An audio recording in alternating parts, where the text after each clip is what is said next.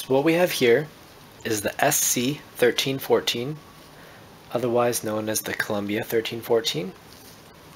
It's a debridement instrument, specifically known as the universal curette.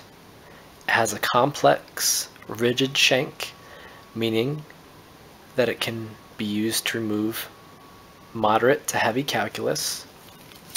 It's double-ended and paired. It has a semicircular cross-section with a rounded toe end.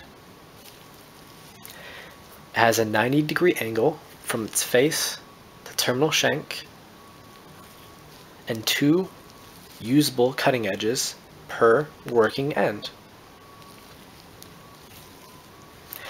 This instrument is used all throughout the mouth, both supra and subgingivally. In the anterior, it's adapted from the midline to the mesial interprox, and from the midline to the distal interprox.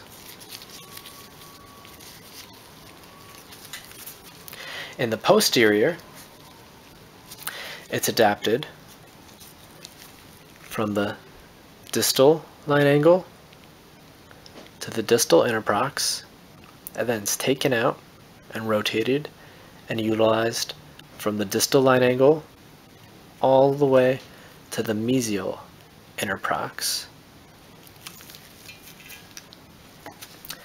So this is the Columbia 1314. Now we will see it used clinically. So the SC13-14, the Columbia 1314, is a universal curette.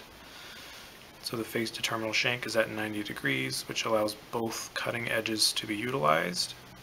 The correct working end is identified when the terminal shank is parallel to the distal aspect of the tooth.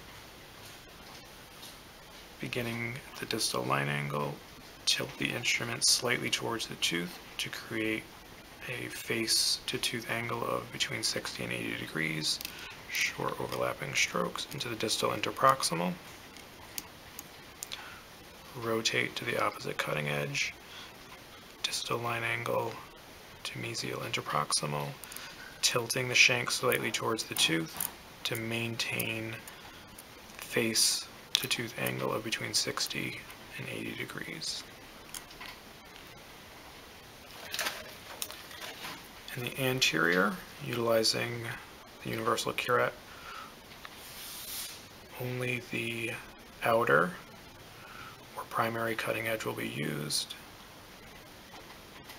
starting at the midline,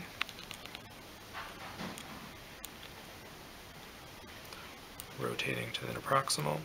The terminal shank will not be parallel to the tooth to ensure that you have a 60 to 80 degree face to tooth angle. To go the opposite direction, you flip working ends, beginning again midline,